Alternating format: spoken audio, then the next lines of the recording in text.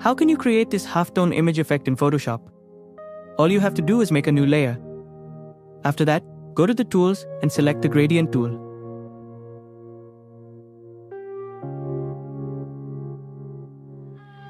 Now open the gradient settings, choose basic.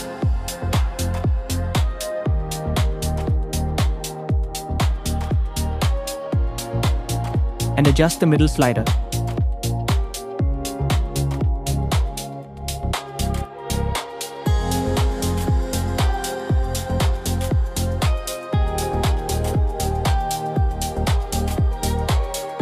After applying the gradient, go to Filter Pixelate Color Halftone and make the settings you want. Now go to Blend Mode and select Screen.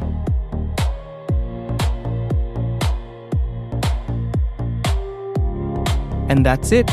Your beautiful halftone image effect is ready. Here is the before and after.